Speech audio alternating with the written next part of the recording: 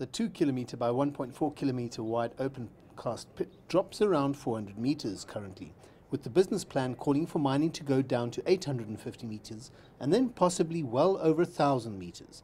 This plan may need to be adjusted due to current market conditions. We've got flexible mining options.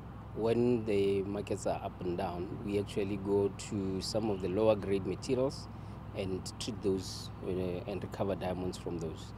Then we do not have to mine the higher grade material which would give us much more diamonds.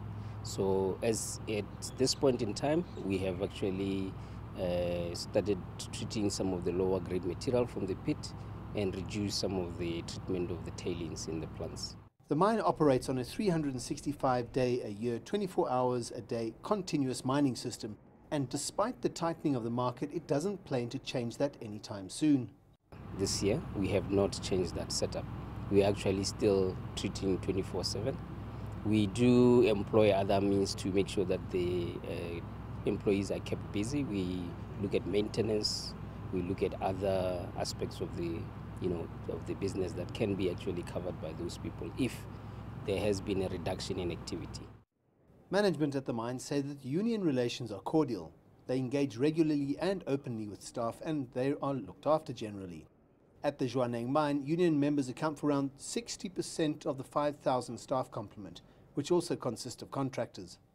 I think it comes from a country culture point of view as well. There's a lot of influence in terms of how things are done in Botswana.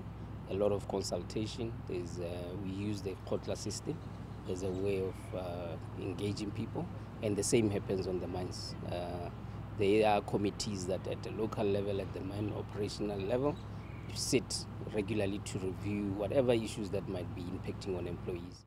They say diamonds last forever, but diamond mining doesn't. The problem is that market fluctuations mean there are changes in production. With DeBeers, they control the production process and they control the market, so it's fairly easy to manage production, but they still do it, and they do it fairly efficiently. I'm Angelo, Coppola for CCTV at the Jwaneng mine.